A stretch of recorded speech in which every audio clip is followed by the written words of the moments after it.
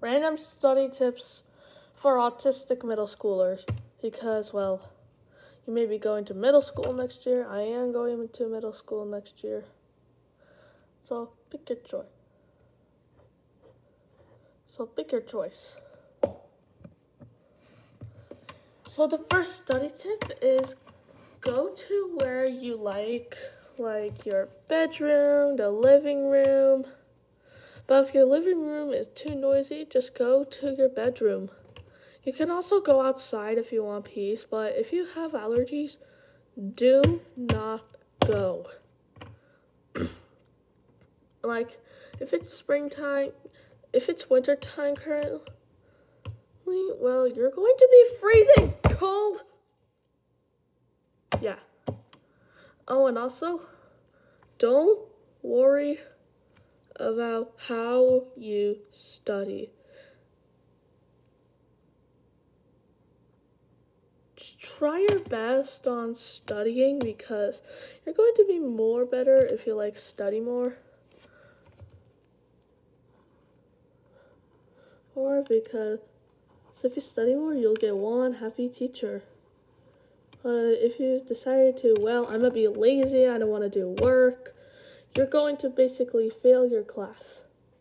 I know that it's going to be a little terrible, but if it's a hard class that you don't like, just try your best, or ask one of your parents to do your work for you, and try to get hints. Do not use AI, because, well, teachers are now being abandoned out there.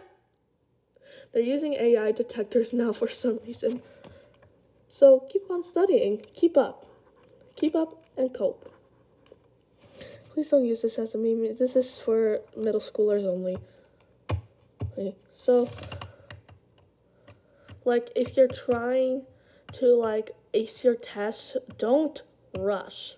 I know your teacher taught you this when you were in, 5th grade, 4th grade, whatever.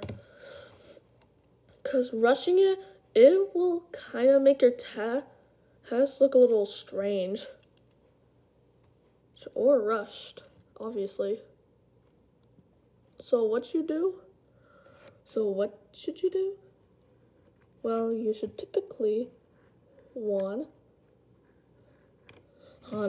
ask your parents to help you with a a problem you're stuck in. Let's take an example. Math. If you're stuck in a very hard math problem, just ask, hey mom or hey dad, I need help with this question. What is number times number? Just ask your parents, stop using AI, you little ringa.